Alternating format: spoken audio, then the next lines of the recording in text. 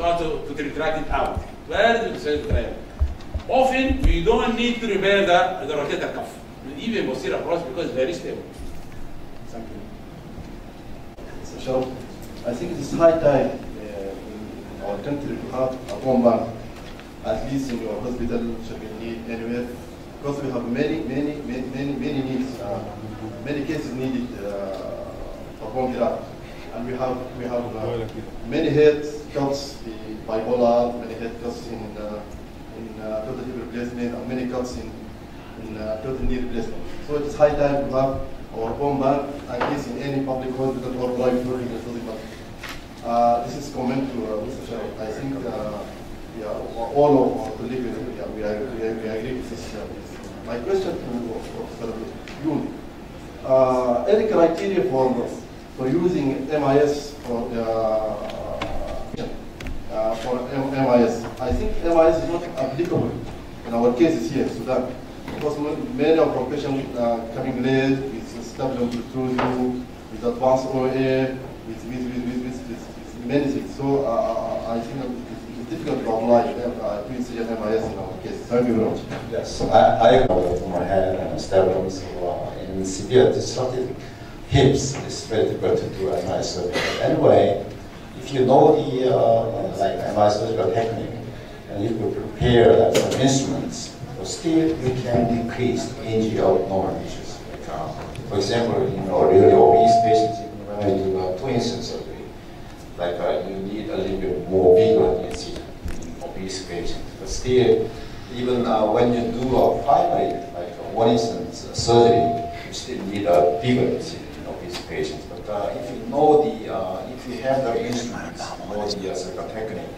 then I believe you can still decrease the incision and also the injury of soft tissues. So learning the surgical techniques of minimally invasive surgery is really important for having good results.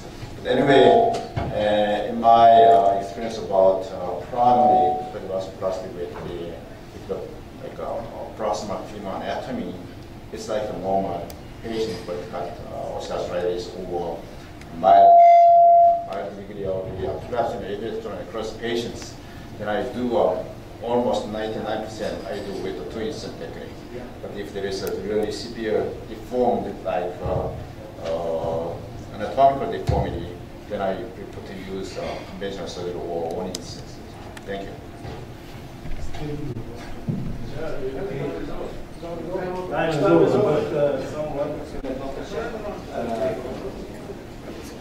That the chairman care about somebody have to, if anybody have experience with Sudanese fellows with minimally invasive incision.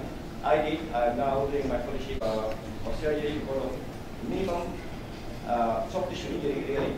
And also I noticed that for obese patient and some difficult patient, also this operation can be done. And I think this operation can be done as applicable in Sudan, but we have to prepare ourselves very well for, I think, small tips and experiments to make the operation easy. I think it's not difficult to apply this operation in Sudan. You are not practicing it yet? I'm now practicing with Professor Yoon in South Korea and going to Victoria. I mean here in Sudan. In Sudan, yes, we did an minimally invasive workshop, pre-conference workshop for the candidate, and I want to thank Professor Yoon very much for his collaboration and coming here and teach the consultant here, the specialist. Really, I want to thank him very much for that. And I think this really will be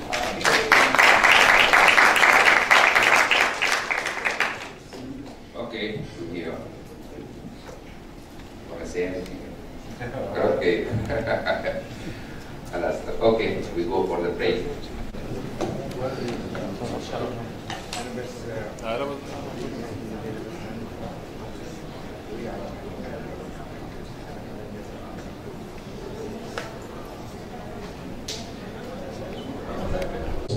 Study down on Sharafeldin Hospital with Sharafeldin outcome of simultaneous bilateral TKR.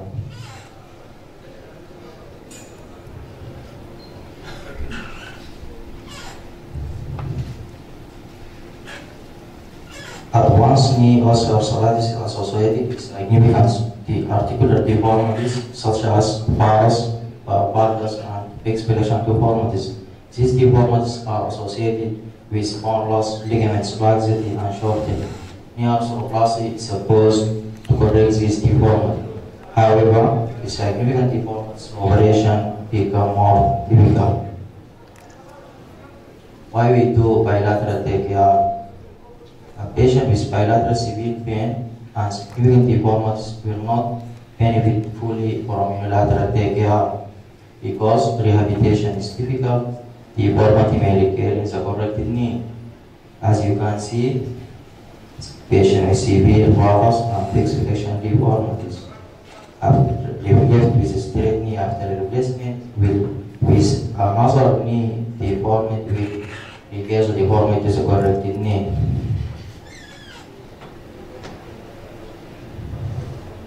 This all, I'm going to present the result of our patient who has simultaneous bilateral TKR on Sharafeldin Hospital.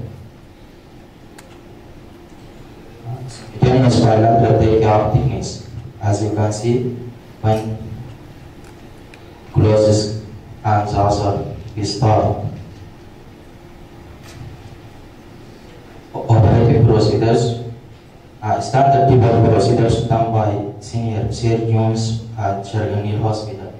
All patients are under spinal anesthesia except one under general anesthesia. Tourniquet was applied and routine closure of parapatellar skin. Antigen pain relief cocktail was infiltrated. Therapeuticals include morphine, morphine, and tranexamic acid. Drain was used because bilateral. It's a prospective observation hospital based study. The population present with bilateral severe knee osteoarthritis, and some patients with knee osteoarthritis present late, and there is an obvious reason that patient come late. Include late referred and economic constraint. Bilateral study from October 2016 up to 2017. Number of patients, 40 patients. How we assess the patients? We assess preoperative knee score, rock support, knee score, and hospital stay, perioperative time, and patient satisfaction score, and rate of complication, intraoperative and postoperative complication, and rate of transfusions. Also, we assess postoperative knee scores.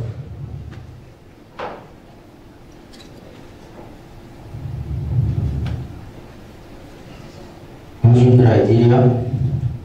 All patients we are seeing in clinic with advanced bilateral primary knee osteoarthritis. Patient with rheumatoid arthritis was included in this study. Exclusion criteria. Patient with revision knee surgery and patient with previous trauma. Patient with any previous knee surgery or fixation, and patient with BMI more than 35. Result. Male age 61 to 70 years old. Female slightly dominant and male. According to American Society of Anesthesiologists, 23 patients are grade 1 with 1. More patients are grade 1. Time of operations range 3 to 3.5 hours. Postoperative box support knee score, 97% of patients assessed by box support knee score shows that they are very satisfied.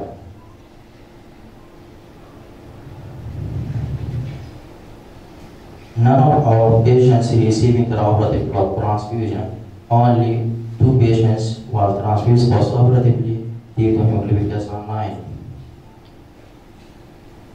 No complications intraoperatively. One patient developed superficial infections, which were one-sided, was treated and improved.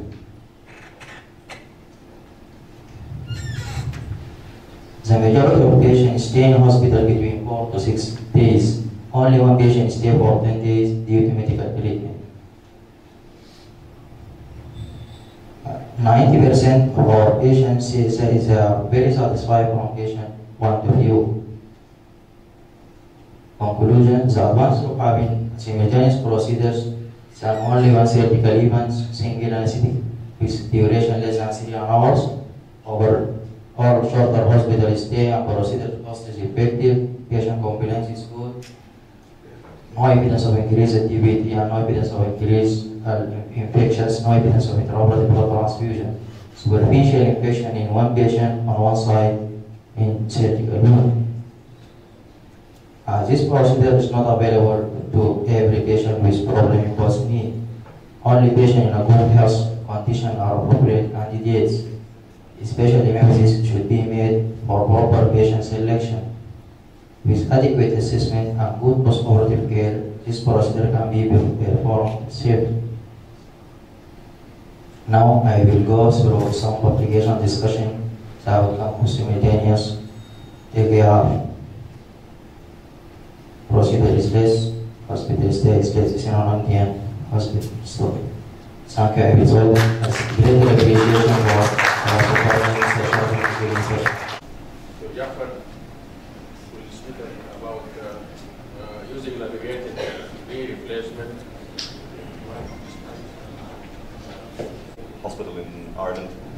I work with Mr. John Rice, who's attended us here in the audience today along with the Irish delegation. Our hospital is a rural hospital in Ireland. We serve a population of about 150,000, and knee replacements were started about 10 years ago. And by far, knee replacements have established themselves as the successful operation for treating gross deformed osteoarthritis of knees. 80% of people would be satisfied, would have a good outcome in about 20 years' time. And it is really the gold standard. Over the years, knee replacement has improved from starting with the hinged or stemmed knee replacements, which were massive implants, and progressing down to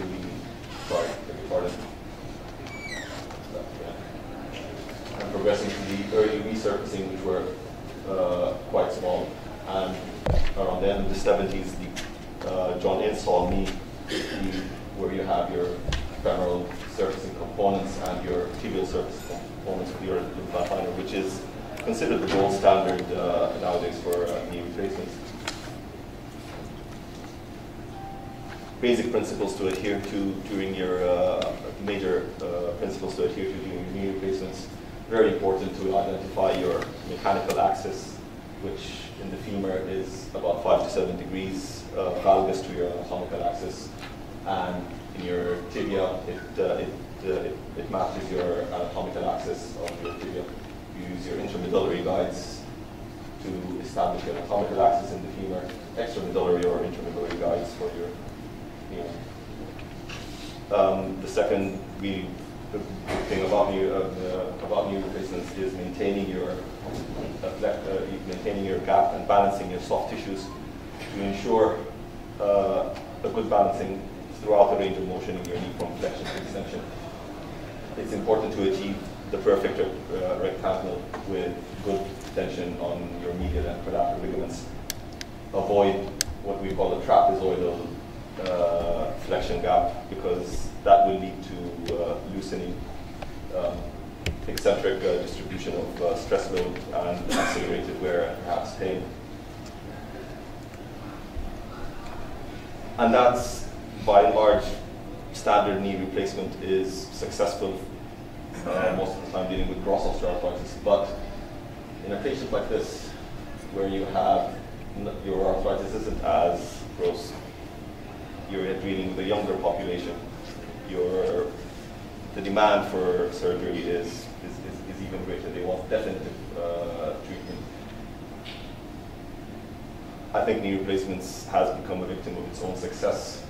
You're dealing, not necessarily this is a patient you give a knee replacement to, but the demand is out there, and the population is getting younger, and you have to think down the line about whether you're going to have further revision, early revision for such people because of their usage is higher. So here you have to really think about your component alignment, as proper component alignments leads to longevity. But again, you go through your standard knee replacements. In this instance, that's your intramedullary guide, and that's your extramedullary guide. Dig to your tibia, clipping to your ankles. That's where you attach your cutting blocks for your femur. And again, very successful operation, good outcome. However, every now and again, you might find this post-operatively an X-ray that you're not really proud of. So what do we do at that stage? What is our quest for excellence at that stage? Is to avoid surprises such as these. And what do we turn to? We turn to technology. Going back to the footsteps of our forefathers, this is Sir Robert Jones. More than 100 years ago, he embraced the state-of-the-art technology of that age. That was the X-ray machine, only invented a year before that. A year later on, he uses the X-ray machine, integrates it into the practice of orthopedics, and it's established, and it's really set the foundation for modern orthopedics. So we went on a quest of our own technology, and it is our nature as orthopedic surgeons to embrace technology and include it into our practice. So we went about and embarked on our quest for excellence using navigation. How the navigation system works, we have these two passive markers that are attached to the tibia and the femur respectively, and these reflect your infrared light from your navigation device, which creates a field. Now you have two rigid bodies from which you can establish a field, and the 3D image is simulated in your screen. And from there on, as in this instance, you can see Mr. Rice here getting busy. You have your two passive markers fixed in your tibia and your femur. Your field is attached. Over here, this is the third marker that acts as a pointer. And over here, it's during our femoral blocks. Once we've established that on your field, this is what you see in your screen. You can compute your mechanical axis over here. Sorry, the center of rotation of your hip is defined, and you do that using a rotating maneuver. Following that, you can see where your tibial resection is going to be, how far away from the joint line your varus and valgus alignments are accurate to a degree. You can even measure your anterior and posterior slopes. When it comes to soft tissue balancing and gap management, you have a number that can give you a good idea on what your gap balance is. We all don't like notching our anterior cortex, so you can have an accurate guide of what your optimal anterior cortex is, and a good guide of what your implant size is going to be. But of all, this is what we found very beneficial is when it came to doing our femoral cuts in the transverse plane. You no longer have to estimate your transcondylar axis. You don't have to guess where your white sideline is. And you can decide on the degree of your rotation, and all the time you can find in the instance what your flexion gap is going to be like in flexion. So the guessing is out of the game. You have accurate figures straight ahead. And before committing ourselves to our cuts and committing ourselves to placing our components, we have a projection of an image of what our final outcome is going to be. So what we did is that we had 32 consecutive navigated cases. We only started using these about a year ago. And they say 30 is the magic number. It's after 30 where your learning curve is, you're more confident and you're more proficient. So we wanted to step back and have a look at how we were doing. So we compared our 32 consecutive navigated knee replacements, and we compared those to what we previously used to do, our last 32 instrumented knee replacements using standard jigs. It's worthy to say that our first navigated knee replacements were excluded from this study. Those were done in more teaching and educational settings, so we took our time doing those. First thing we all want to know, how long is this going to take us? How our operative time has increased? Well, yes, our operative time has increased with a mean increase of about 12, measuring the 20K time. We have 12 minutes in our 20K time. If you allow for a single outlier, though, that's the knee replacement you really don't want to be doing. A patient with a high BMI with a deformed knee, and you know that you're in for a long day. If you allow for that, I'd say our mean increase would probably be around the area of 10 minutes. We measured our alignment in the coronal plane in standard post-operative X-rays. That was the easiest outcome to measure. We didn't find that much of a difference. Our alignments in the group of the standard instrumented knee replacements and the navigated knee replacements, our alignments were only to about 2 degrees within VARs or VATIS. So we weren't, thankfully, we were good enough doing standard knee replacements, and with instrumented knee, navigated knee replacements were not bad as well. But this is what we found interesting. During the intraoperative setting, the projection of the image, the alignment that we got over there, is strongly correlated with our post-operative X-rays. Hence, no more surprises. What you see during the intraoperative setting is a good projection of what your final X-ray is going to be like. So in conclusion, we found that converting to navigated knee replacements isn't such a big burden. It wasn't difficult to achieve, to learn. Our coronal alignment is comparable to what we previously used to do. But more importantly, we found that we achieved more control in the intraoperative setting to predict our post-operative alignments. And the way the future is shaping up, it seems that robotics are the future in orthopedic surgery, and we feel that navigation is setting the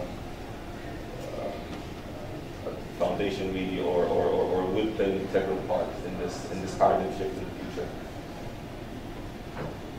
As I mentioned, I work in a beautiful part of Ireland, Kerry. If you're ever visiting, we're not all about our quest of excellence isn't all about knee replacements. Sometimes the quest of excellence is a 20-minute drive where you can enjoy beautiful sceneries like this out by the coast, the lakes, and a bit of green and cloud. Thank you very much for your attention. I'm going to talk about a subject which we have been waiting for quite a while. It is the National Joint Registry of Sudan.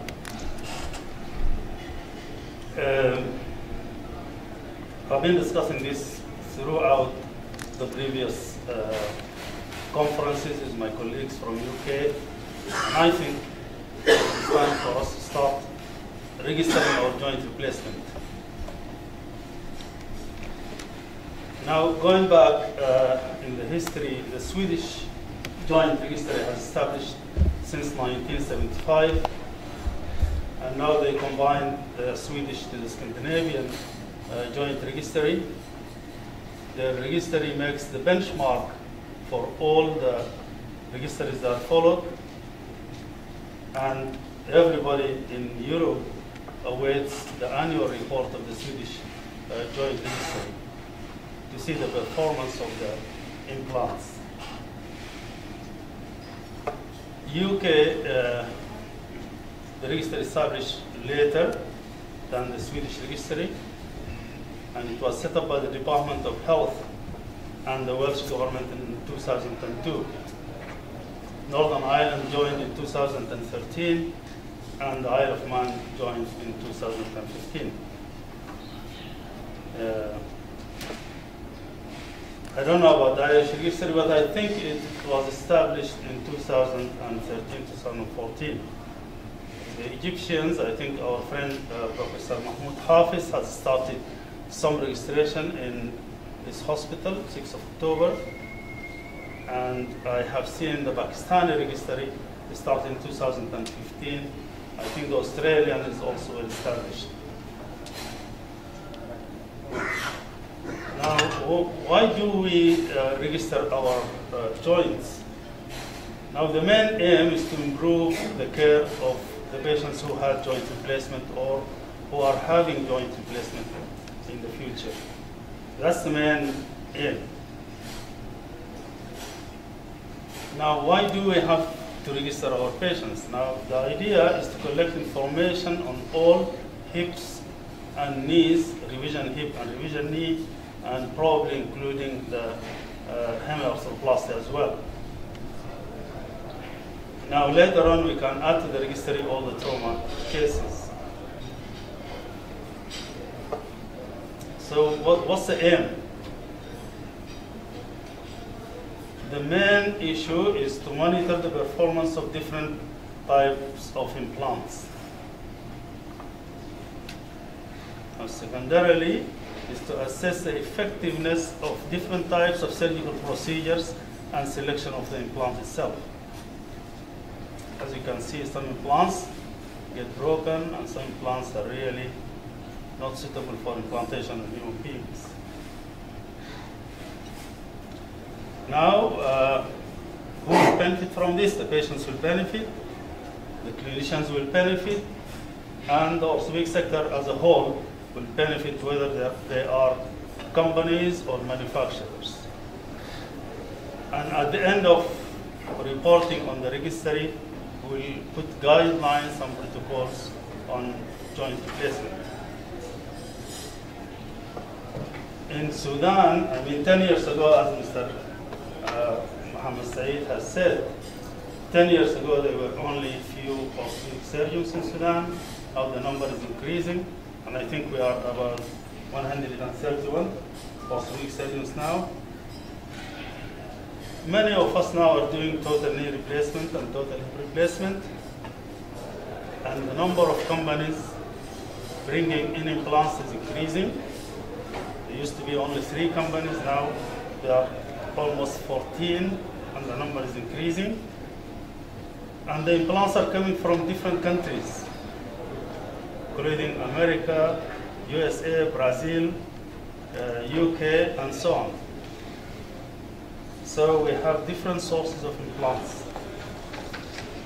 Many hospitals are sharing and doing total joint replacement, but the majority are private hospitals. Now, we don't know how much joint replacement we have done in the last 12 months in Sudan. This is a rough idea about the total knees done in Sudan last year, not just Sharafeldin Elgizoul, all Sudan, or all Khartoum actually, Corintec, Zimmer, Pride Medical and Provision, Link and Euros, approximately 1,000 joints last year, total knee replacement. But we don't know how did these knees behave. We don't know how much failed. We don't know the mode of failure of these joints. And this is why we have to register them. So what have we done and what we are supposed to do next? We have designed this form, which is actually similar to the UK National Register form, but we combine the primary, complex primary, and the revision in one form. And we have implemented this in our hospital at the present time. So what we are planning in 2018 to include all the joints with collaboration with our colleagues. What we did, we appointed an Arthroplasty specialist nurse, which deal with all the patients with arthroplasty, and she cares for them. She have a telephone number where they can contact her directly, and she can follow them regularly. Later on, we are planning to do what we call an outreach team, which include the arthroplasty nurse, a physiotherapist, and an assistant physiotherapist, which will follow the patient even at home.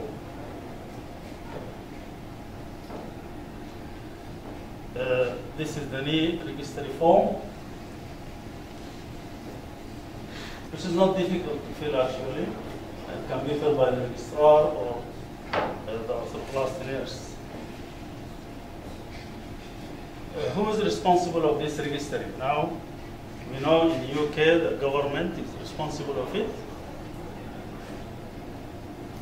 but I think it has to be completed and it will be online from January this year, next year. And we have to report and analyze the data regularly, annually. There is also cost involved in making these registries.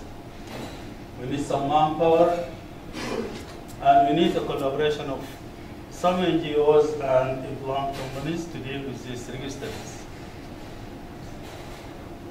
I think we are on making now an Arthroplasty society, which includes all the surgeons who deal with joint replacement, and we do not expect any governmental support. Government is busy with something else, as usual.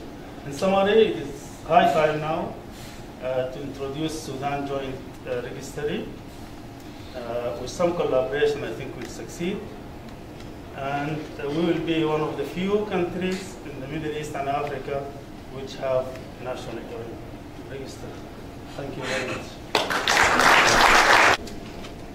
That was 17 years ago, not 10 years as mentioned by Mr. Sharaf. That's 17 years ago at our hospital, in the police hospital, for the Sahirun private group which is affiliated with the police hospital at that time. We sometimes do simultaneous bilateral, me and Dr. Mahmoud Sheba, but we gave up that practice. So it's more cost effective, less hospital stay and all these advantages, because it's known that when we went through the literature that the complication is more when you do simultaneous or we used to do, if we want to do a bilateral totally, we do the one phase and then after 3 days we do the other. The total time of stay is about DPT is more common when you do that. That's one question. And my second question is for Professor Ayon about that we will have experience with also bilateral totally, simultaneous or. Thank you very much. There is 2 ways to do total knee replacement on the same patient. It's simultaneous on the same day and staged, and you know, as you said, 3 days, 7 days or so. But I mean, as Montaser mentioned, proper patient selection is most important. That's number one. Number two, I don't think it's staged in 3 days or 7 days is good for the patient, because the inflammatory markers will be already high. I don't know whether the floor will agree with me or not. I think it is dangerous to do in 3 days or 7 days. You have to stage it in 6 weeks or do them on the same day. Do you agree? Applications. In 40 cases, just one patient we have developed superficial infection on one side, no risk of DVT in 40 cases. Have the results, your own result, whether it's good result or not, or comparable. So if you have good results, why not? You can do. For example, when there is a bilateral like severe disruptive joint disease and hip surgery in my clinic, I do almost 80%. I do a bilateral simultaneous surgery, and about 10% I do like a sequential, one admission. But after one surgery is like 5 days later or 1 week later, I do another. And only 10% I do a discharge and wait 3 months or 5-6 months later, they really need it, and then you do the other side. So depending on the patient condition and the ability of the hospital, I think you can choose simultaneous or sequential. Okay. Simultaneous, and I don't call it simultaneous, it's a knee replacement in one sitting. And the reason for that is the population whom I work with, their comorbidity is very high, and his brightness has been mentioned here. So you have to choose your patient properly. You have to look at the comorbidity, and you have to look at your outcome carefully.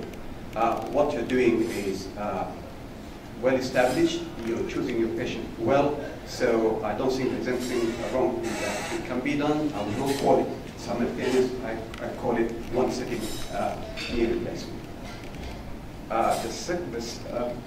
Continue talking about the National Joint Registry. Congratulations for doing this. There are challenges. We all know it. The challenges in my hospital is the data. Inputting the data is very important, and you have to have a dedicated person to input the data. We're still in England. We've been doing this for God knows how many years.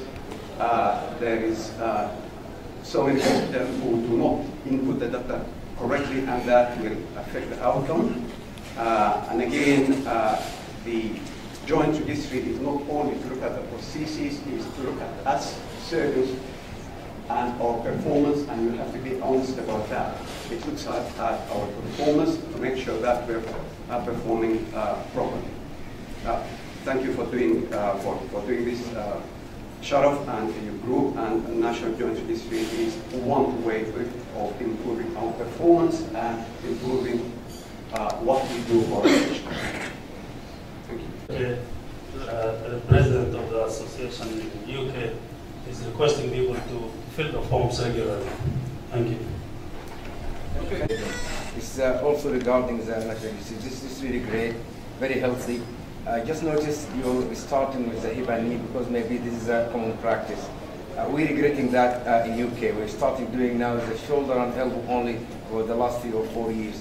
I think if you are going to do the effort now, my suggestion maybe if we can include at least the shoulder, because I understand that quite colleagues are starting doing that here now. It's easy to start it now rather than later. Obviously, as you know, in the British one, we just now they added the ankle and foot and ankle, and then they added the elbow. So congratulations once again. Only study, but we're trying to do it again, but should be careful about, and also you should have a plan for the continuous research program. Bilateral knee replacement. It is easier for the patient to have bilateral rather than one, and then later on to have another one. It is a good experience for them. Rehabilitation will be easy, and gait is easier than to have one leg is direct inflection point in the other. So from rehabilitation aspect, I think bilateral is easier for the patient. Tonight, the gala dinner, there will be about at 7:30. Is that enough? All are welcome. A question to Dr. Gaafar. Use and do the training of Registrar that he has the tile experience. My comment, I have a comment about this tool, simultaneous, sequential, staggered. Simultaneous near the same time. I think it's good for severe deformity or financial illness. Concerning the person of Sudanese history, I want to congratulate for this effort.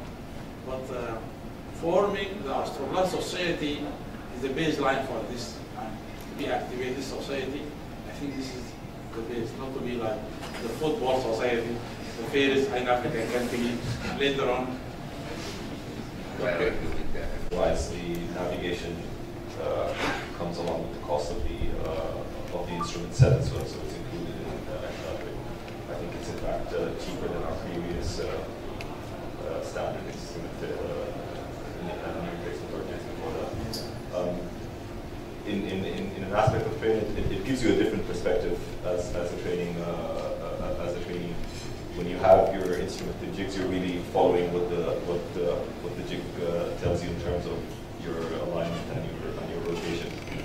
But with the navigation, you certainly have more control, and that part of the increased operative time is really spent with you deciding what way you want your implant and which way you want your soft tissue balancing. So overall, I think from a teaching perspective, it certainly includes your experience with knee replacements. Okay. We are doing a randomized controlled study trial between standard knee replacements and navigation knee replacements. Trying to look at long-term outcomes, but at the time we have mostly switched to navigation. Thank you. There is some sort of separation, and the popliteus tendon is here. It's okay because this is important. Do you need to reconstruct it or not? If it's okay and happy, I am just pushing the popliteus tendon. It's okay, and this is the lateral meniscus. The ACL is intact here in this patient. Then I go posteriorly. This is a posteromedial portal. It's very important to do this posteromedial portal. And here, this is a capsule. The popliteal artery is very near to you. It's just separating you from the capsule. The capsule is just separating it. This is the stump. Always it's better to go always anterior to the stump. But I am sure I am in the tibia. Then I put the seat guide. You put it lower down 1 centimeter. And I use the image intensifier always. This is the guide pin. Then I start drilling. Always there is an image intensifier. Always I use image intensifier. Then this is the where I just hold it, and then I hold this way, and it will guide my graft later on. Or another way, I guide the wear very posteriorly, and I just take it with a grasper. Look. And this needs assistance. This is a posteromedial portal here. This is the grasper. This I'm using 3 portals, and there's an assistant for me taking the tissues away from me. Here, exactly not like the ACL. In the PCL, in the ACL, when I usually using Aziz loop, I just take the scope out and I'm pushing my ACL graft. Here, you need, whenever you are pushing or passing your graft, you need to see your graft. Because sometimes it's kinked in the killing angle here, you need to assist it so as to get it or to get it passed away the tunnel, the tibial tunnel.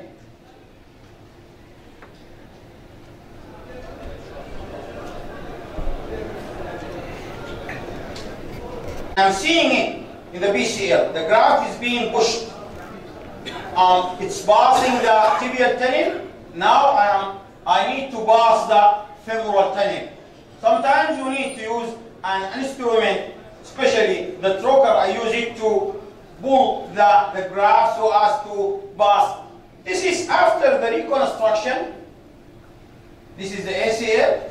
The reconstructed this is an ACL, it's not a reconstructed, already the patient is having ACL, and this is the reconstructed PCL, and you have a triangle here. Always you need to have this triangle. And the PCL, and if it goes in the medial femoral condyle for a while.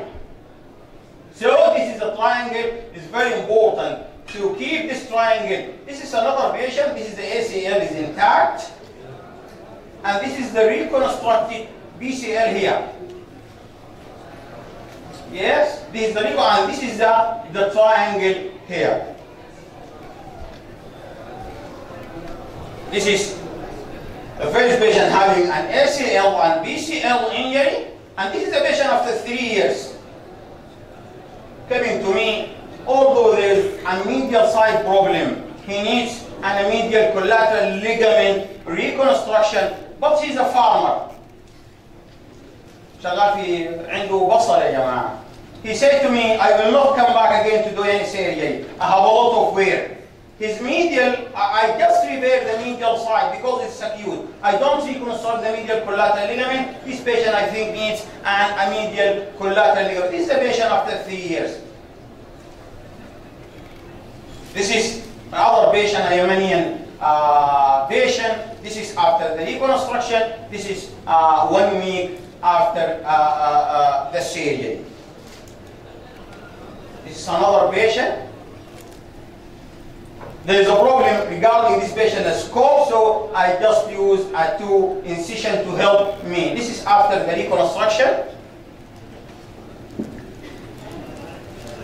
This is the patient with the posterolateral corner here. This is just after surgery. And this is 2 weeks after surgery. I reconstruct the lateral collateral ligament.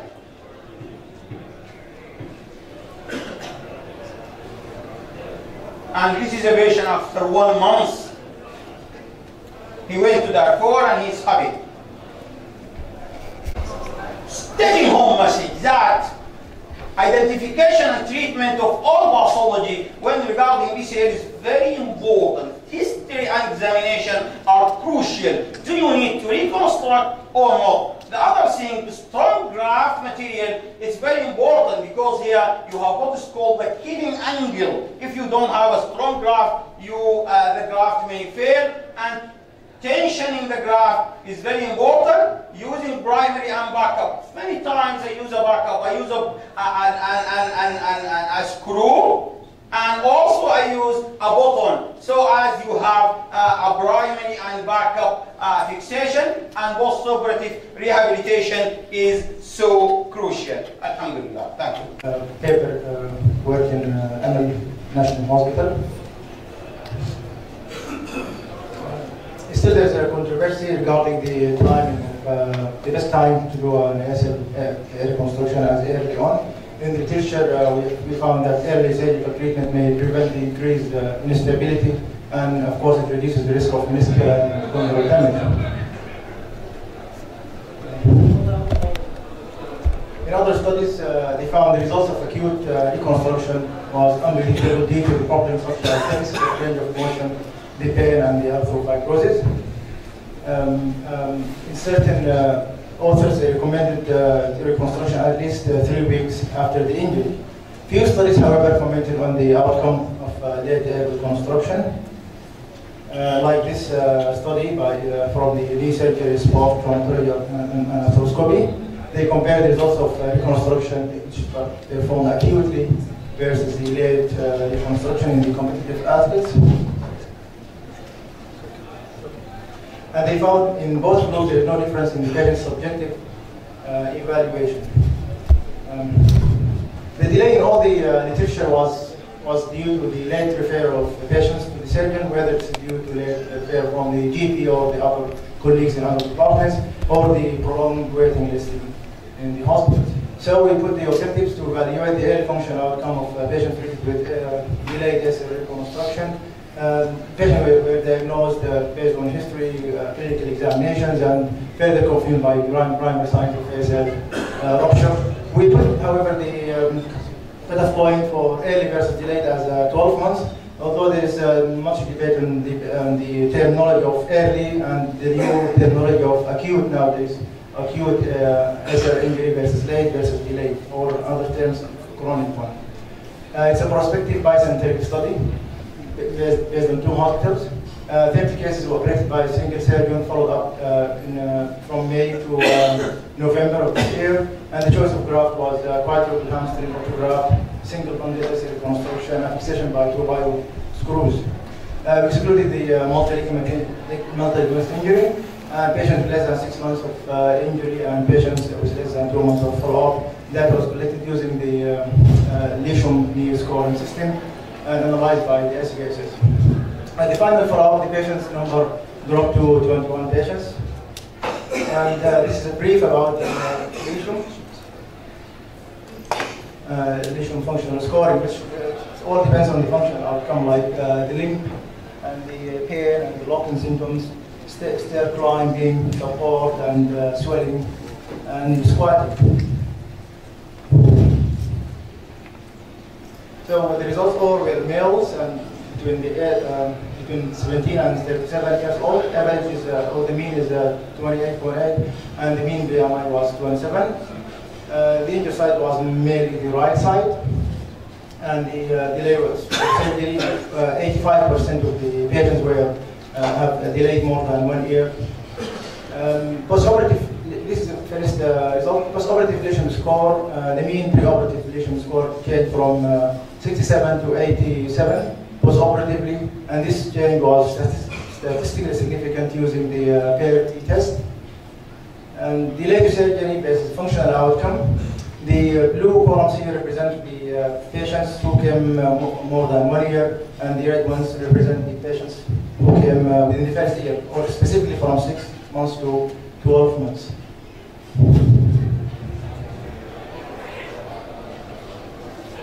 Within the group of more than 1 year, 78% of them had good to excellent results, and 22 had fair results. This is an obvious slide. Of course, any patient doing physiotherapy will have good results by the end of the day. Good to excellent in the group. They performed about 31 sessions of physiotherapy, and the third group was 15 sessions. This slide, I think, is the most important one, which summarizes the two previous slides, which combine the delayed surgery and physiotherapy versus the post-operative lesion score. In the first column here, the group of the good to excellent, and the second column here is the fair group. In this row, we have the more than 1 year and within the first year. Most of these patients are put within the good to excellent, and most of them were after the first year. This comes to the discussion that I just say my results after this discussion to compare my results with other authors. So in this research, we had 35 patients who returned to sporting activity, and 37 rated their knee as being normal or near normal. It concluded at the end of the day that late ACL reconstruction does not adversely affect the outcome. Another randomized control trial compared the acute versus subacute, and we found no difference in the outcome. The chronic group will have fewer patients with a knee written as normal. They also found a higher incidence of meniscal injuries in the chronic group. In all of the studies we reviewed in the literature, the patients were competitive athletes or had high professional motivations. Our patients are non-professional young athletes. And the final follow-up of our patients, 81% had good to excellent, and fair group was 19%. We have no correlation between the functional outcome and the later surgery. We could achieve almost comparable functional results with the international figures. Despite the short follow-up and the different techniques, of course, in the different literature. We probably say that it's neither the graft choice or the fixation type which dictates the functional outcome. Most probably it's the anatomical ACL reconstruction and fixation and the standard rehabilitation protocol.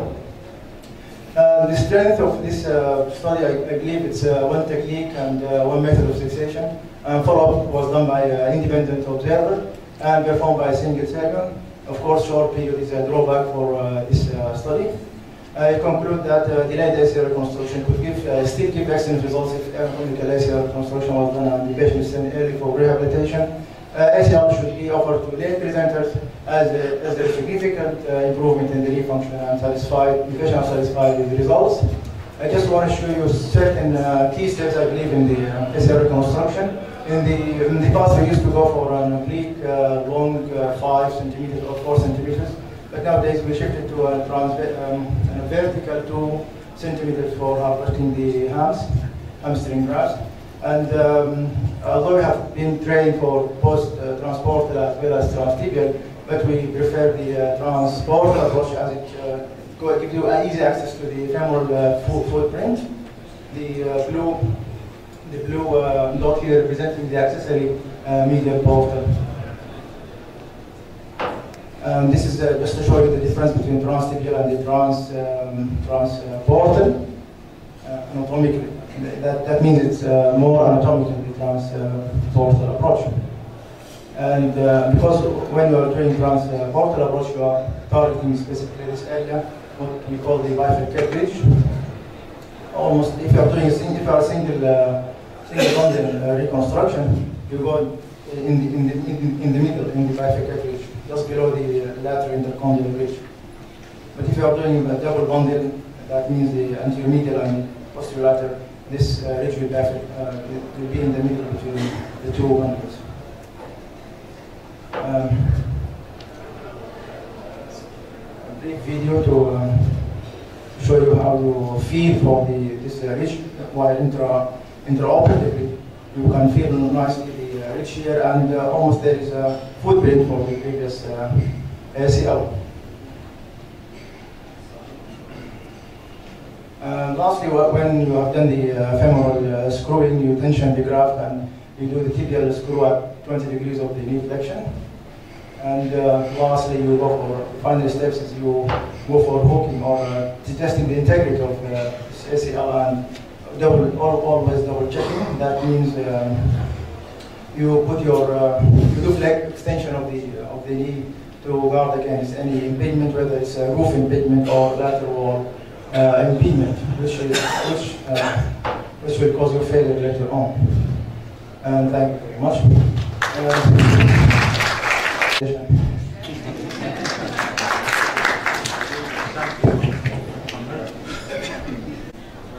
He's Bachelor of Physiotherapy from the University of Khartoum, mobilization and muscle energy techniques in treatment of frozen shoulder, Khartoum, Sudan.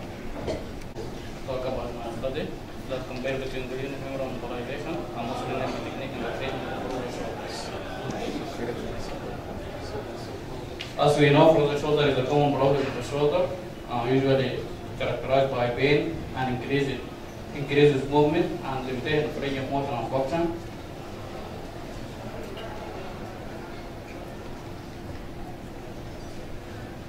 As physiotherapy, we have a lot of modalities that treat frozen shoulder, like exercises and massage and deep heat and transcutaneous electrical nerve stimulation, acid nose TENS, ultrasound, and laser and manual therapy techniques. Includes different types of mobilizations and McKinsey technique and muscle energy technique and soft tissue manipulation.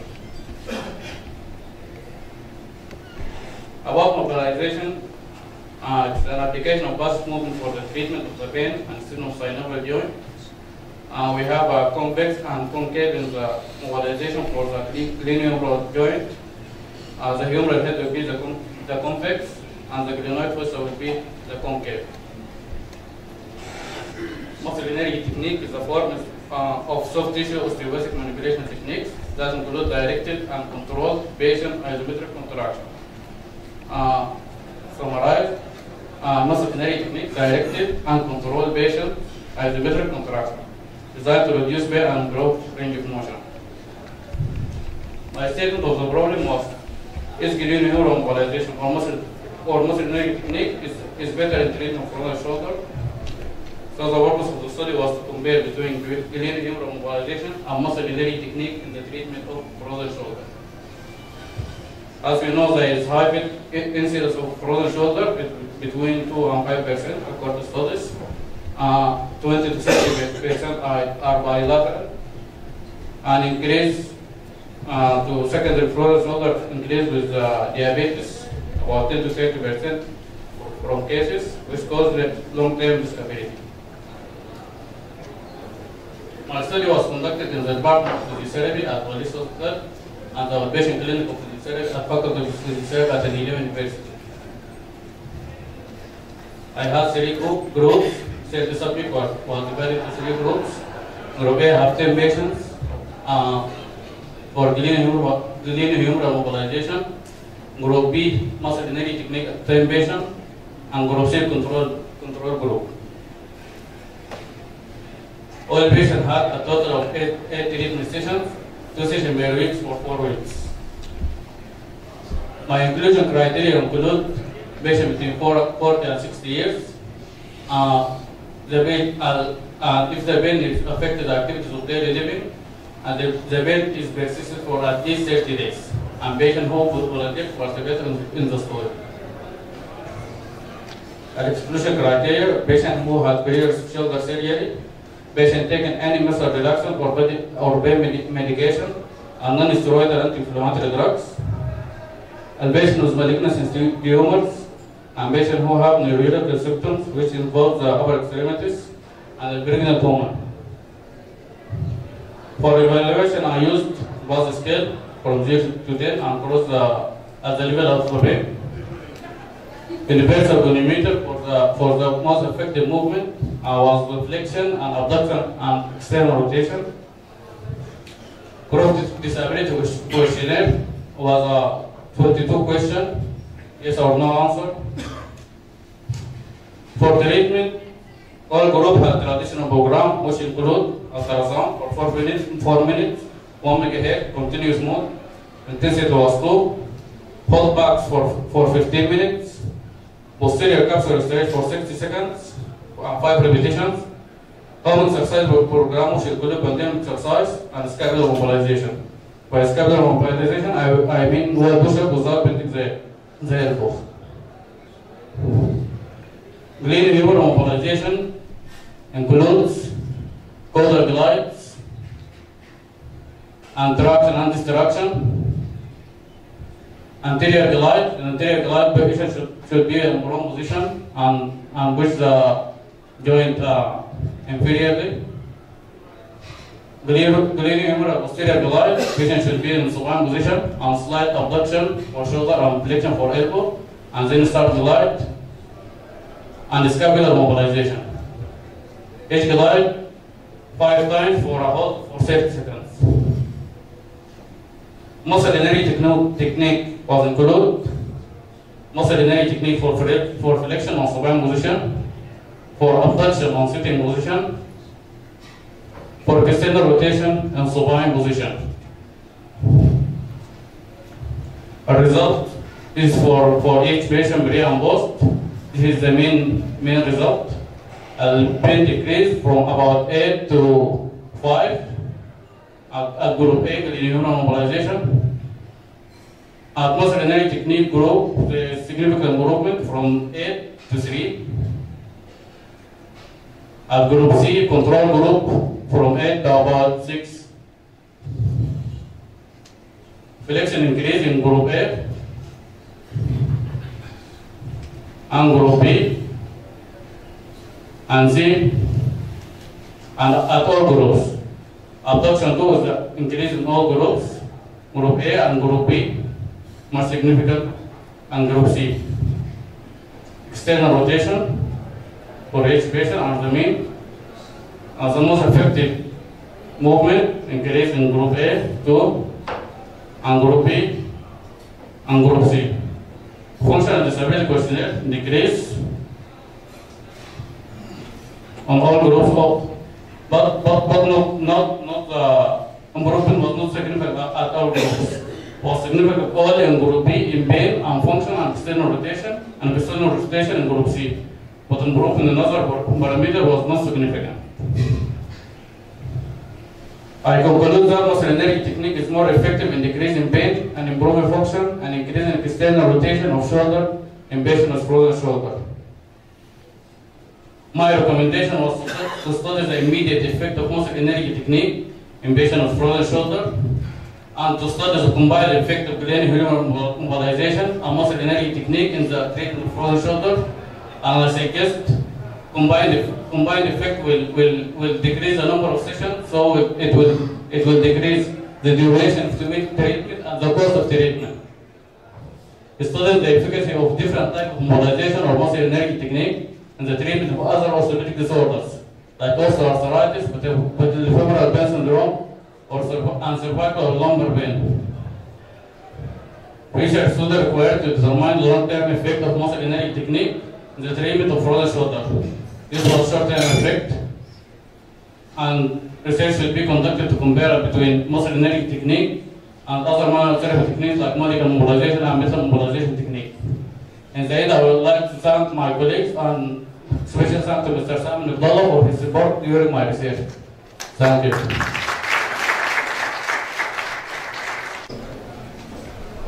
Today I'm happy to present my study fulfilling the clinical practice, a radiographic study of normal AC joint morphology in Sudanese population.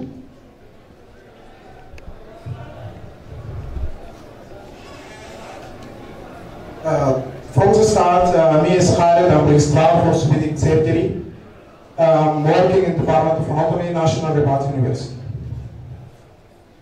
Welcome our guest to our beautiful city Khartoum. Today we are going about this content and overview to concerns the study objective, methods and results and discussions, warm-up, take-home message and future recommendations. From the start we are going to have an overview. A acromioclavicular joint is a plane anterior variety of the synovial joint. A acromioclavicular joint can cause localized pain and high arc dysfunction. The incidence of the primary arthritis of the acromioclavicular joint in the general population is reported as high as 82% in asymptomatic subjects. Acromioclavicular joint account approximately 71% of the patient with a painful shoulder. And acromioclavicular joint secondary to the degenerative change, acromioclavicular joint pain secondary to degenerative change and associated rotative cuff impingement often requires surgical intervention. By reviewing all this literature, we consider about the acromioclavicular joint shape and space as important part. Which to be considered, we are going throughout the literature. We have acromioclavicular joint studies in America by Zhang, and we have it by Montaser in Ottawa, also in America, and we have by Colgate Stone. In London, we have 2 studies in 2010 and 2014. As we see, these studies, all these studies is concerned with the race in the North American and Western Europe. No further studies done in region of Asia or Africa. This is our present study in 2017. By reviewing this literature, we found that the acromioclavicular joint space in 1943 is from 1 to 3 millimeters. This is a study done by Zhang and Di Palma. But the problem of this study, they didn't compare about difference in gender and didn't compare about the different age groups. Further studies done till we reach 1997. This is a study confirmed that the acromioclavicular space is increased and the normal range will become from 3 to 8 millimeters. We can see that on the different generations we can see different measurements. That is concerned when we have in 2017 and what we have about different races and about the gender. This implies our aim and objective. The aim of this study was to evaluate radiologically the normal acromioclavicular morphological anatomy among the Sudanese population, and we will further interested to find out the prevalence of the acromioclavicular joint types, and we are going to examine the similarity of the acromioclavicular joint shape and space on each side. And we are also interested to measure the normal acromioclavicular joint, introducing a new innovative method using 3-point and correlate this finding with group and gender. What is the methods? The method we use is a descriptive retrospective analytic study.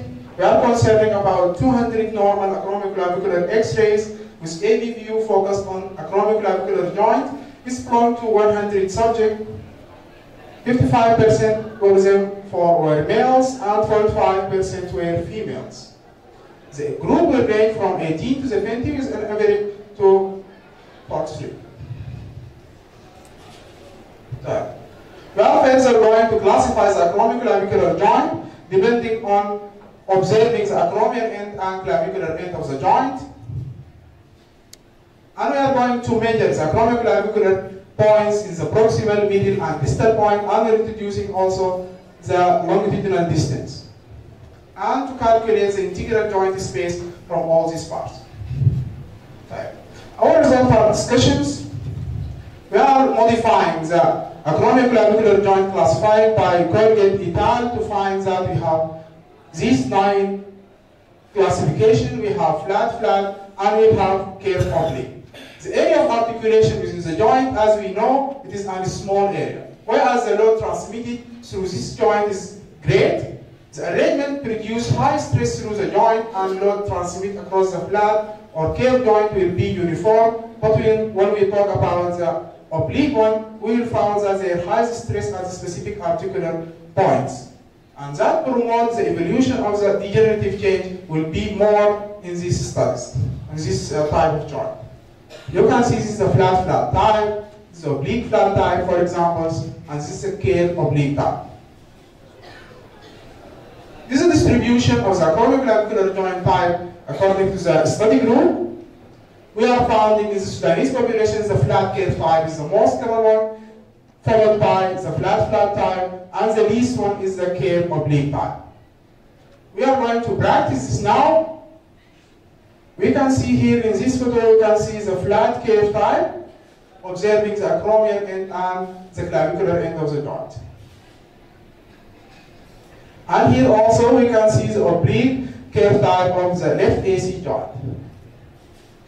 And this is for you. What do you think? Yes, this is the flat type. This is the flat type. So, the 3-point technique we use it in measure of the acromioclavicular joint. We are going to measure the proximal end and the distal end. This was done at the literature. They are going to measure the proximal end and distal end of the joint and calculate the integral space. We are introducing a new point that is mid-point distance. By introducing this point, we found a significant change in calculating the acromioclavicular joint space. This will be similar, only it is identical as the hypothesis previously, oblique or flat or curve. But when we talk about like this type, it will create difference. You can see this is the proximal end, this is the middle end, and this is the distal end. This is how we measure these 3 ends using the program of the X-ray itself. Here we can see the different measurement of the proximal, distal, and midpoint. Distance is the mid, and this is the range from the minimum to the maximum. When we see the, when we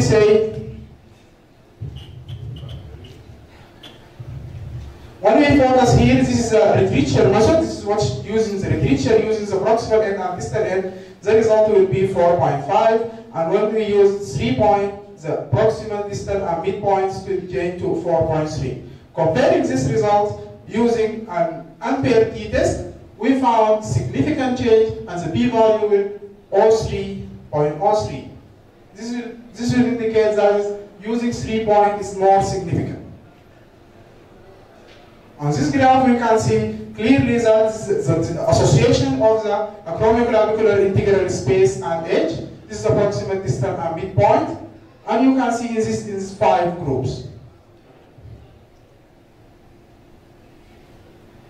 In regards to the acromioclavicular joint, middle, distal, and midpoint, this is a longitudinal distance. This longitudinal distance we found it to be increased with advance in age.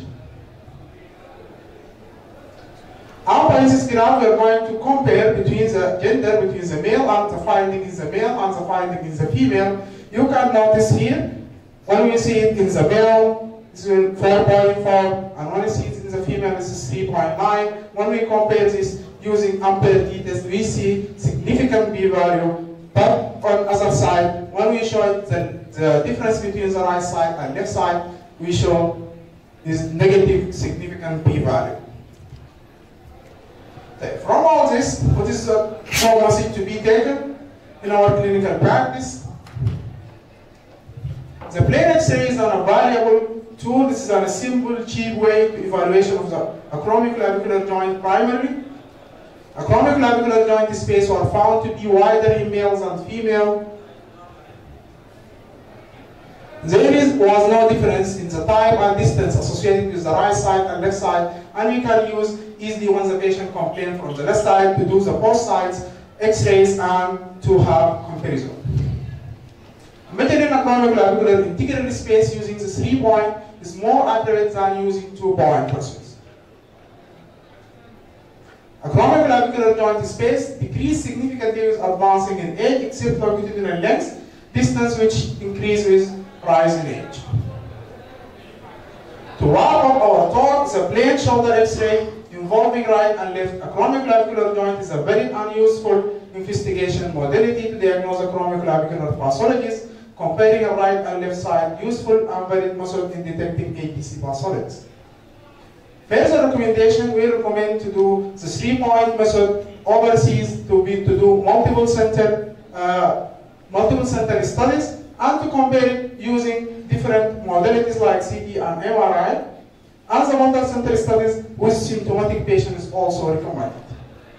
My last talk, before I go into the science, I will thank Dr. Kamal, my supervisor in this research, the Dean of Faculty of Rabat University, and I will thank all my colleagues. Being an anatomist is an important message. Anatomy is a language, we can deal with it. Anatomy is the cheapest way to be a safe surgeon. Thank you.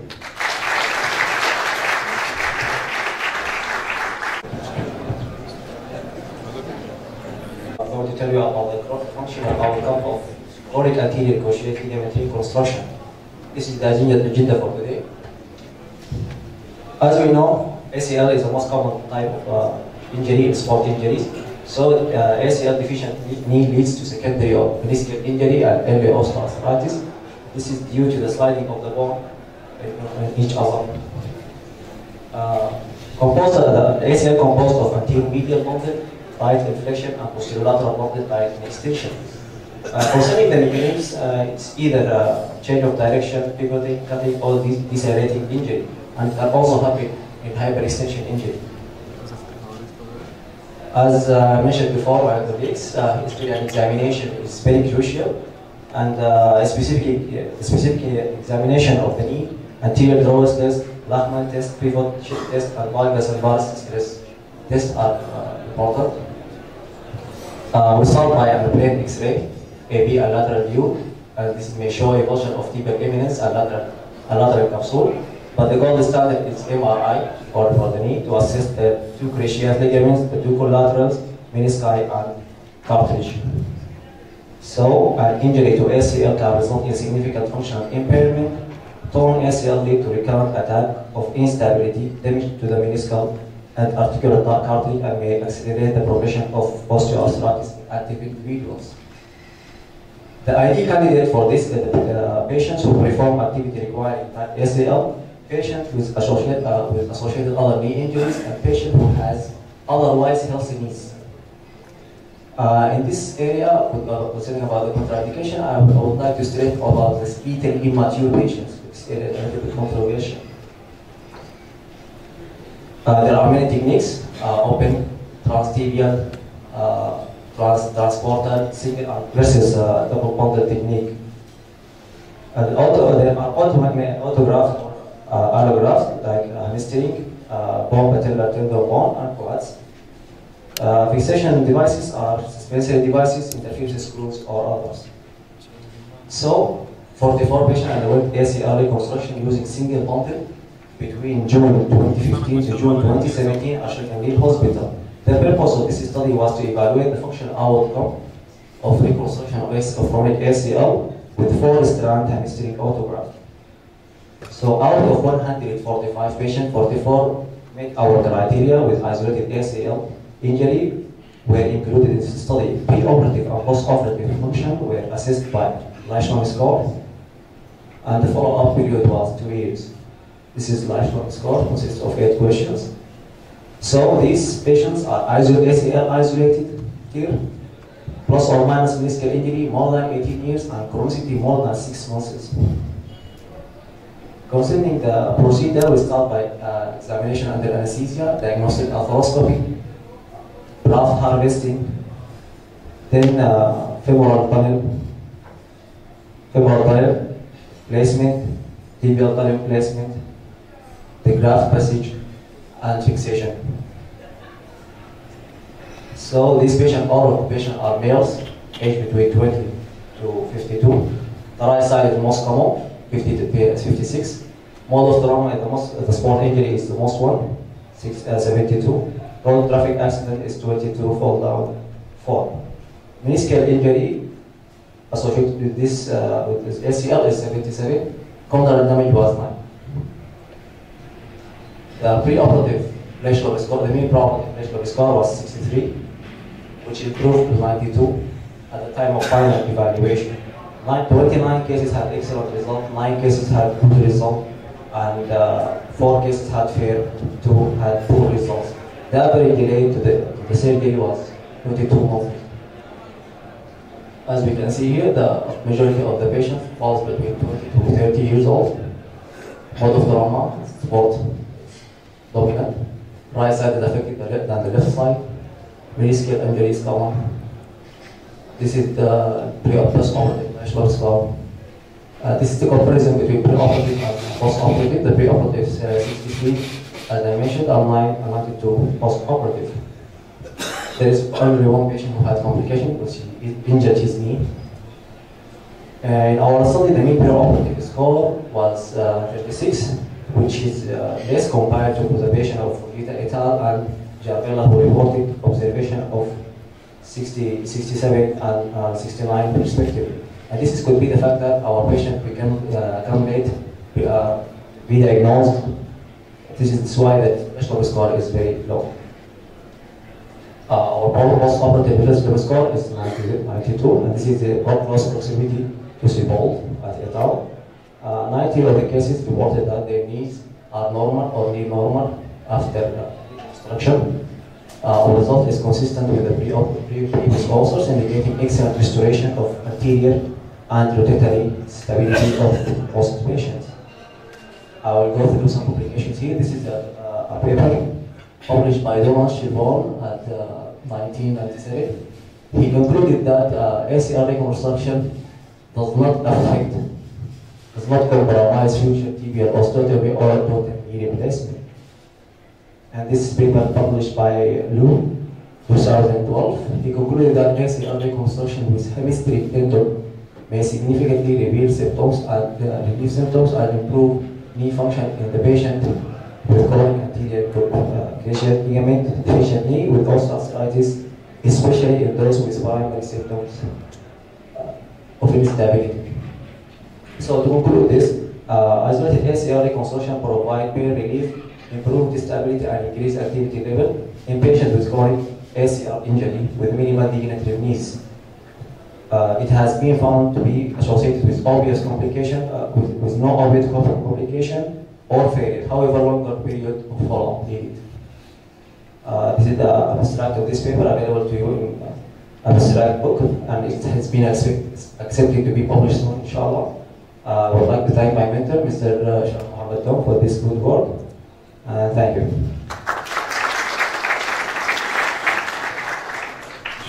You mentioned that in this patient is symptomatic by pain or instability.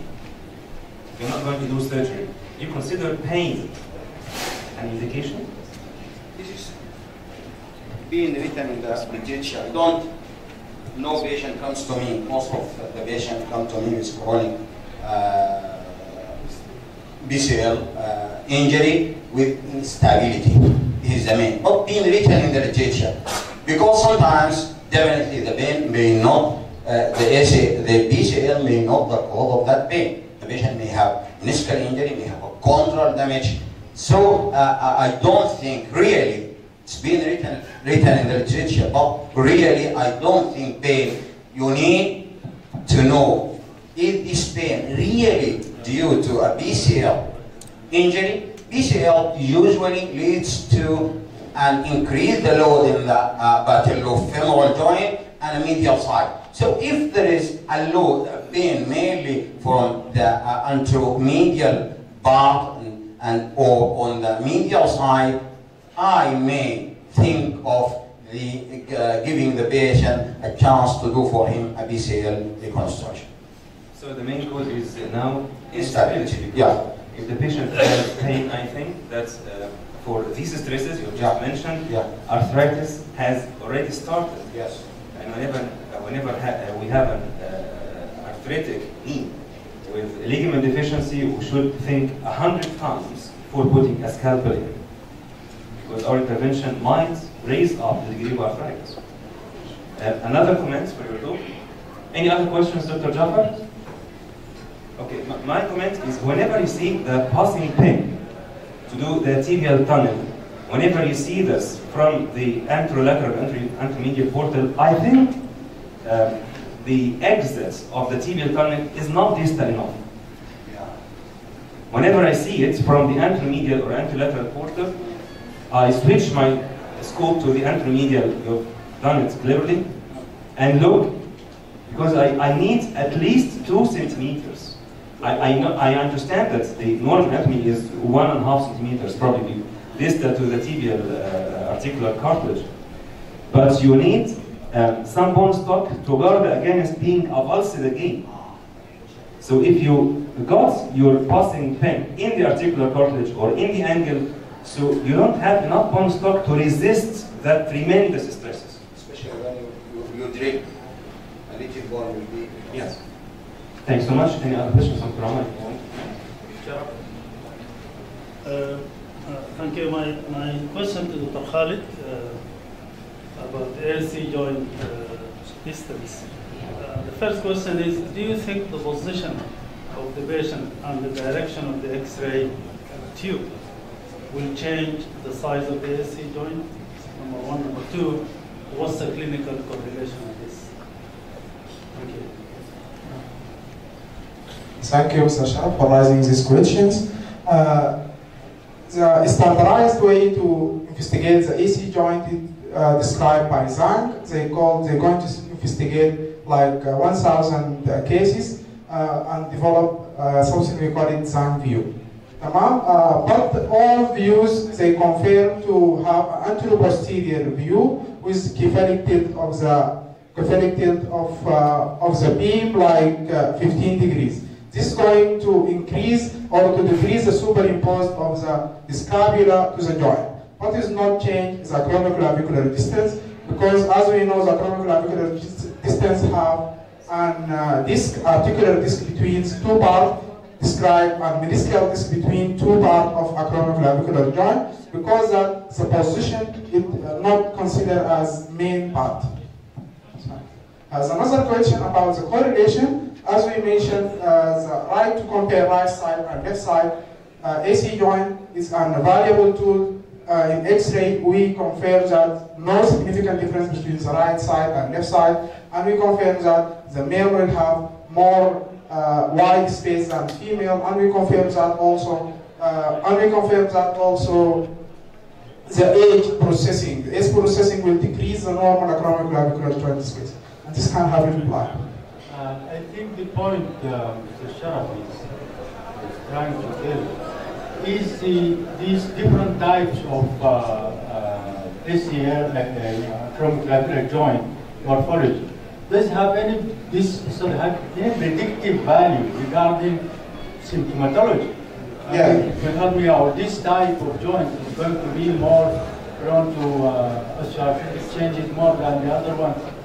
Yes, I got your question. The oblique, as I mentioned, the oblique type is the most one affected by osteoarthritis, because the transmitted load, we have small joint space and we have small articular surface, and the transmitted load will be very high. Once the articular surface is, it will increase in the oblique type. Among the flat type and curve type, or similar type, flat, curve, and oblique will have less osteoarthritis. But we didn't prove that by our study. We are studying the normal one, but that written in GTG. The point is, clinically, while you're resecting the AC joint scopically, that would be of great significance to know the configuration of the AC joint before you contemplate and doing this. This is very good point and valid, and I agree with you totally. But I do not agree with you to do the evaluation only by X-ray. I totally agree with Professor Sharg for this, because if the patient just tilted his shoulder like that, 10 degrees, you will find completely different results. The idea is great. Thank you very much for this. I've been trained with Professor Hirush in Germany, 2004. He was conducting a study like that among German population. It was really significant and really beneficial to know the configuration of the AC joint before you resect it from the underside. But I wish the next year, inshallah, we'll listen you talking about this study evaluated by CT. Inshallah. So thank you very much. My message is that the simple X-ray will have an value. even the smallest in amount. diagnosing pathologists, Yes. not in determining the configuration. Yes, in diagnosing pathologists, yes. In every diagnosing pathologists. Thank you.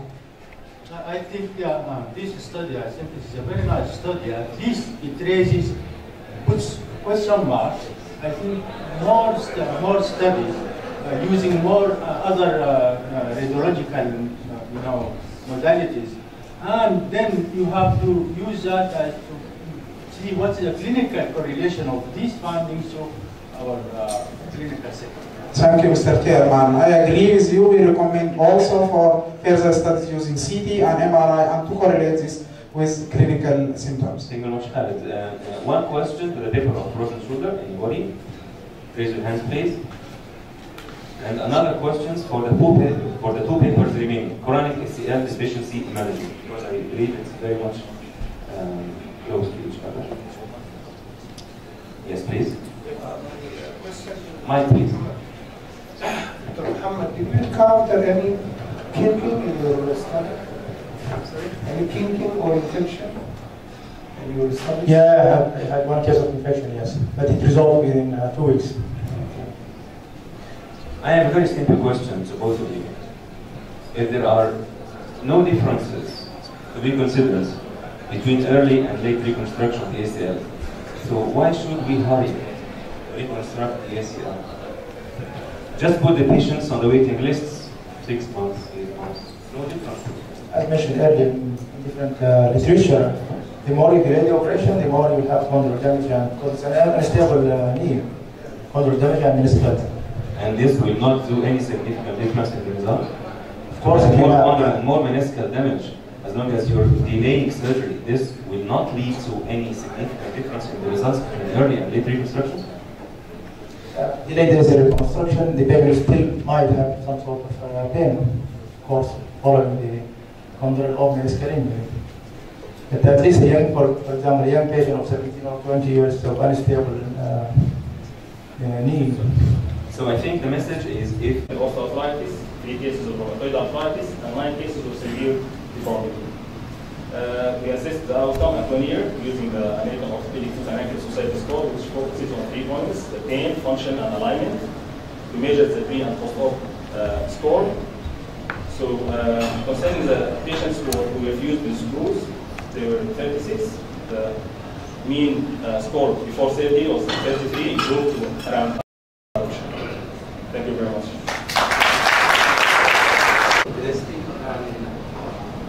Very clear message, very clear outcome. The next speaker is Maurice Bilal. Maurice is a very interesting young chap. He was in training. Very clever, always try to achieve higher grades. A lot of research and development in this field. The most characteristic thing about Maurice over the years, if you want to find him, look for the litigators. There's always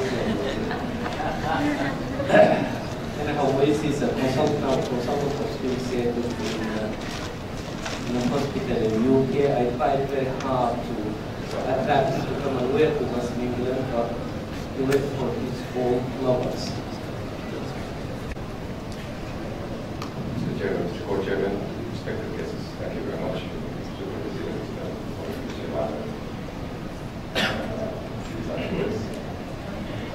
When we talk about our experience in the management of heart and organ fractures, specifically grade 3B or vascular classification, experience from an orthoplastic unit.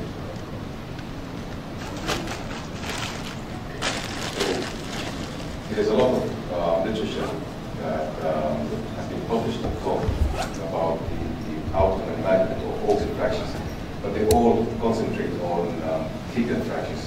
And to the best of our knowledge, there are no published literature that specifically looked at hybrid and midfoot organ fractures.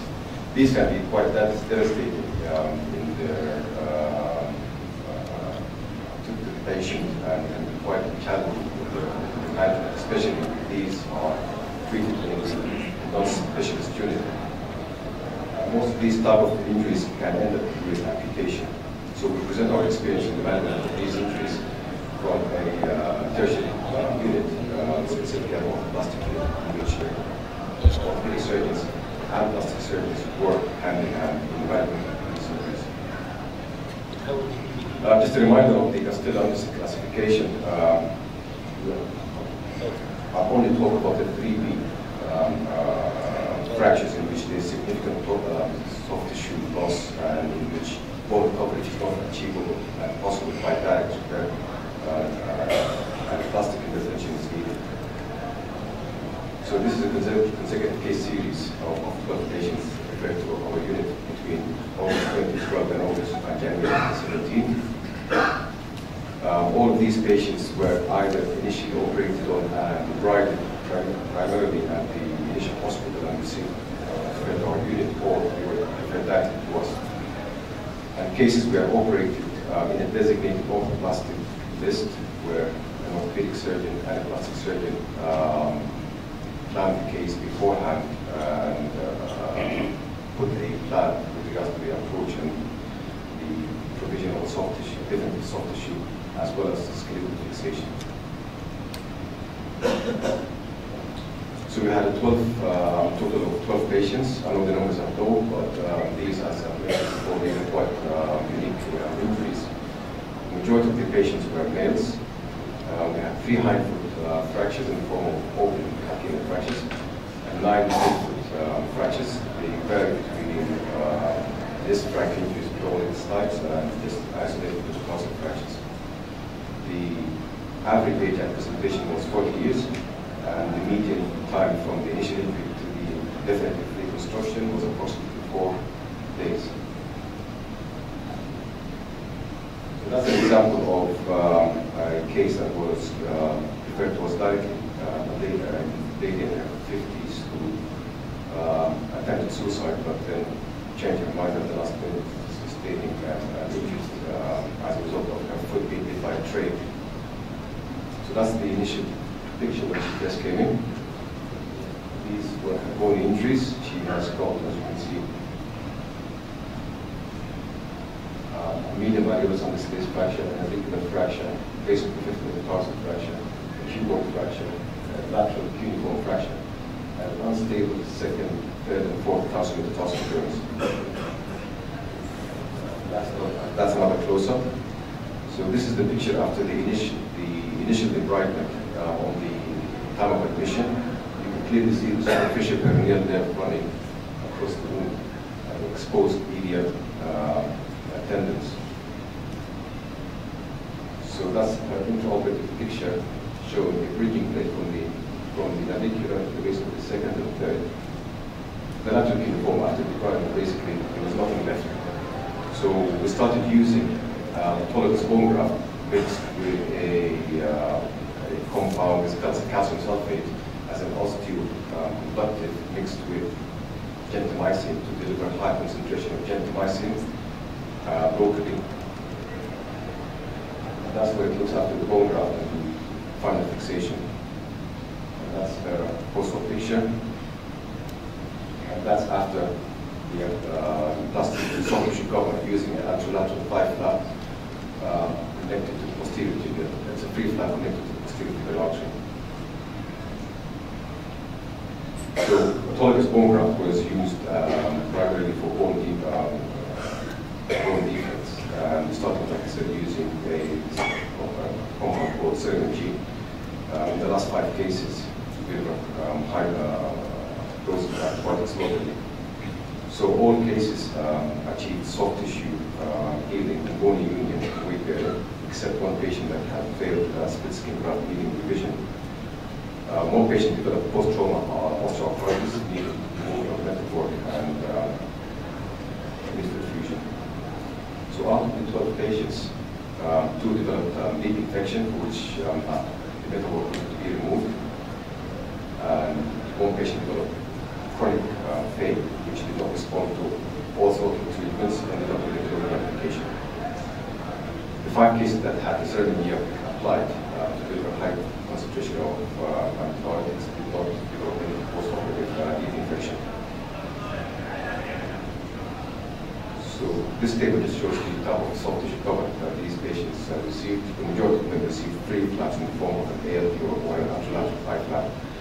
A couple of patients had split skin graft, and a few of them had dark closure and subcutaneous flaps.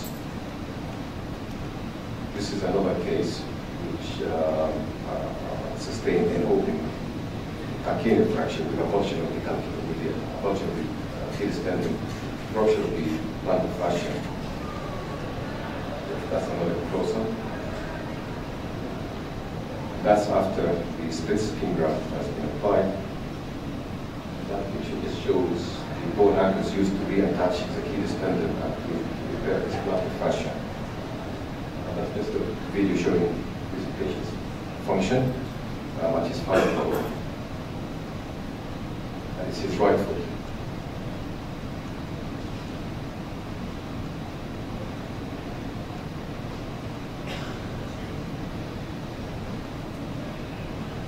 So in conclusion, Mr. Chairman, the orthoplastic approach to such significant injuries provides a satisfactory outcome. We recommend the use of antibiotic loaded bone defect fillers in order to enhance bone filling and reduce risks of deep infection. And then refer to a specialist unit that deals with such an injury is recommended in order to avoid unnecessary amputation and either medical treatment. Thank you very much.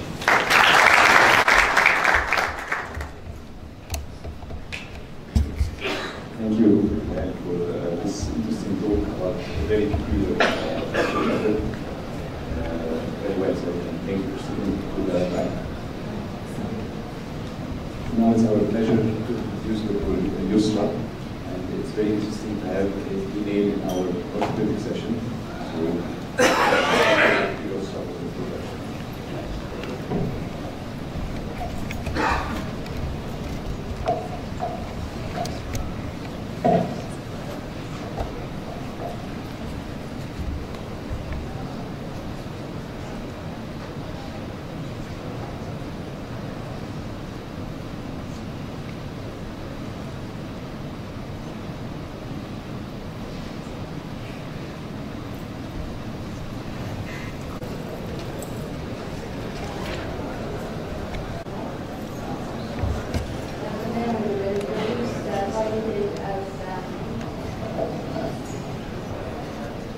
Driving as independent technique for plantar fasciitis treatment, physioservice of medical specialists.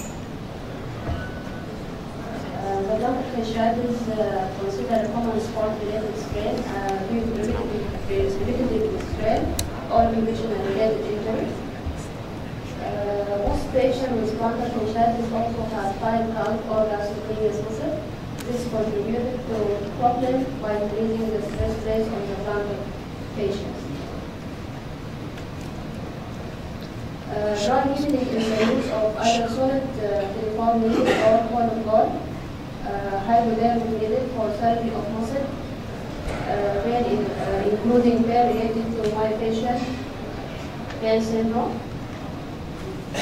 Dry needling is sometimes also known as intramuscular stimulation. Dry needling is a reducing technique with strong manual stimulation on tender spots. Its application is based on the diagnosis of my patient trigger point. Practice required experience is the foundation and localization of the top muscle band and my patient trigger points. Precise needling of identified active myofascial trigger points provoke a short contraction of the muscle fiber, and this contraction is one of the successful part of treatment of myofascial trigger. This local fixed response should be elegant for successful therapy, but it may be painful and post-treatment soreness is frequent.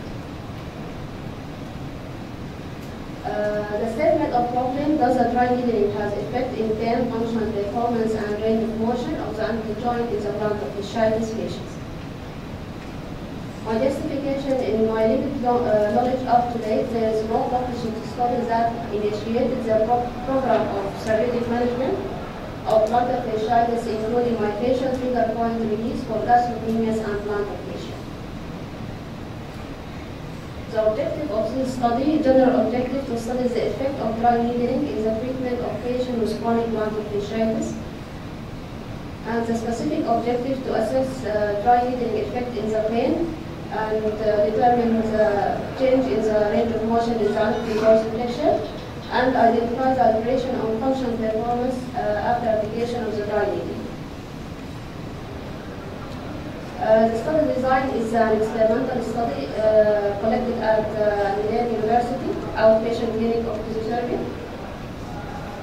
The study population, the target population of this study, those have chronic plantar fasciitis referred by orthopedic physician and rheumatology physician as chronic plantar fasciitis and assessed by Wilder's test.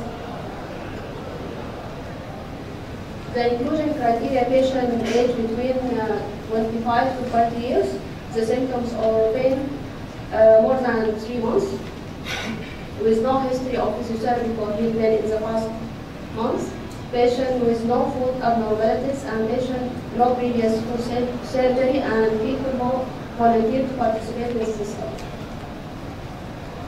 The exclusion criteria: patient who receive physiotherapy sessions, patient taking muscle relaxant, and those no permit to participate in this study. The sampling size, the patient with chronic plantar fasciitis,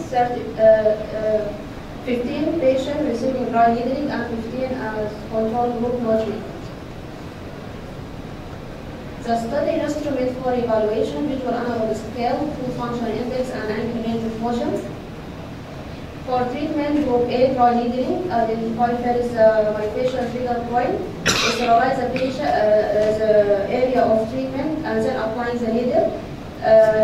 Needling by changing the direction of needle and the depth of entering needle. Remove the needle and check after treatment.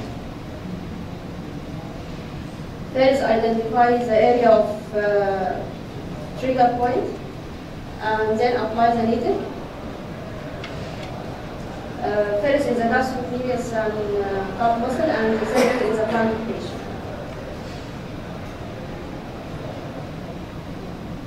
Group B, the control group, has no treatment. Ethical consideration: permission taken before start the application of needle. Explanation is the method for patient, and informed consent is filled by patients.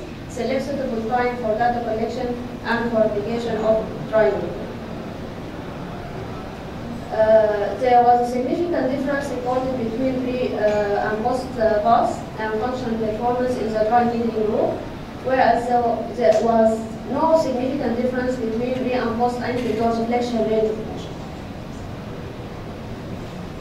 The result of current study was supported by finding of who studied effectiveness of trigger point dry needling for plantar heel pain conducted by Glasso et al.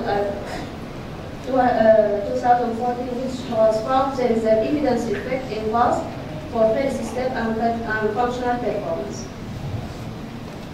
This finding indicated that there was evidence effect of myofacial trigger point release by dry needling in pain reduction and functional performance, but there is no effect in the dorsiflexion range of motion.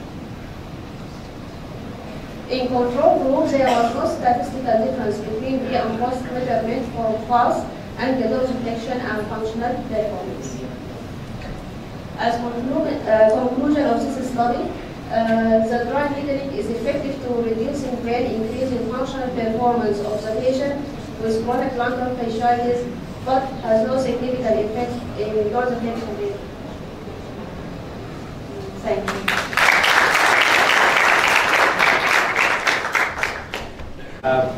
The next is a child who is supposed to talk about his plantar fractures. The things that he checked it out, he ran away. Maybe his wife took him to the Hanan now. But I just want to take the opportunity. It's a long time for me since I did clinic for the 1970. And I remember the least fractures as fracture dislocation of 1,000 joints. So this one, if possible, off his head, brings just a few lines about fracture, least fractures.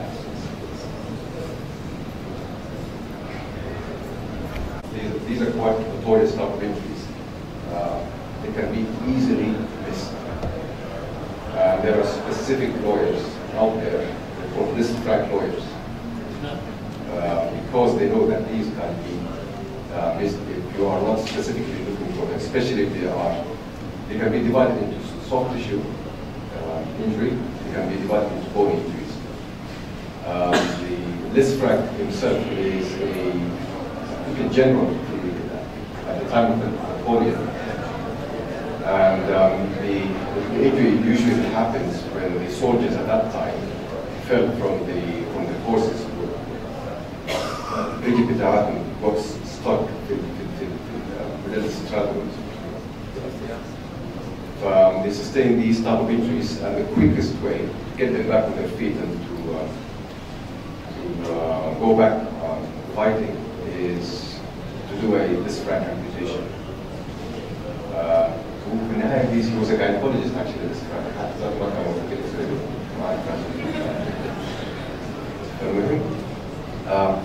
you have to specifically look for them. If it's a soft tissue, this fracture, you can easily miss it. The result of missing such injuries can be devastating. It can lead to midfoot osteoarthritis. Regarding the management, it depends on the type of injury. If it's a soft tissue, this frag, people are divided. Some people say that it's treated in plaster, but people are moving towards more fixing them. Obviously, these need to be investigated. We need weight-bearing X-rays, APOB and lateral X-rays, and then to support you in investigation, you can get MRI scans, especially if it's a ligamentous or soft tissue frag. Then the fixation method depends on the type of injury. If it's just a soft tissue injury, people are more heading towards fixing them with either percutaneous screw or something called bilateral. If it's a bony disc frag, then again, either you want to do it percutaneously or you do it open, depending on the amount of displacement. If it's a bony disc frag, most people will tend to wait until the soft tissue settles down. Because the last thing you want to do is to go and open it, fix it, and then you won't be able to close it. Then the fixation method, you can use screws, you can use plates, whether you want to do primary fusion, whether you want to do just bridging plate. Again, that all depends on your practice and the amount of joint involved. Once it's been fixed, the post-op protocol will be non-weight-bearing for at least 6 weeks. Most people do it 3 months, and then they will start weight-bearing. Once union is achieved, whether you want to take the method workout or leave it, again, that's up to debate. But it's one of those injuries that you have to put at the back of your mind, especially when you're examining someone with a crush injury to the foot. One of the gift codes is that you will come with an ecchymosis at the plantar surface of the foot. You should that examination always think about this kind, because it's always it's a distracting job to prove it otherwise. Sure. Thank you very much. Thanks for filling the gap. Good morning, everyone. It gives me great pleasure and pride to be here and see all my students of the Sami and Ahmed especially doing very well in foot and ankle surgery. Well done. Right. Now, what I'm going to talk to you today is basically something that we've been doing in our center to address a simple problem here, something which is quite disabling, whereby you tend to have the spinal deformity using Registrar frame. Now, what we know is that if you use an Registrar frame on the tibia, it is cumbersome, whatever you say, it is cumbersome. And some patients deal quite well with it and others don't. And those who don't usually tend to move less, and we know that immobilization more than 2 weeks can actually lead to connective tissue changes. And most often this equinus deformity is due to the natural action of the gravity of the ankle. So natural tendency of the ankle is to go into equinus. And not only this, most of the patients that do require elgizoul surgery, by nature they do have more severe injuries. So you do expect more muscle injuries, nerve injuries and whatnot. So all this predisposes them to develop this kind of deformities. And we also know that the muscle being static itself can induce fibrotic. Now the problem is that, I'm just going to address the obvious, but if you have an equinus contracture of any joint, equinus is obviously the ankle, but if you have contractures of any joint, it is obviously going to be detrimental to your function. And what we developed is a very simple solution using simple devices. And the aim was to try to prevent this from happening in the first place. And for those of them who actually presented with already pre-existing equinus, try to correct it with that simple fixation as well. This is basically what we have done.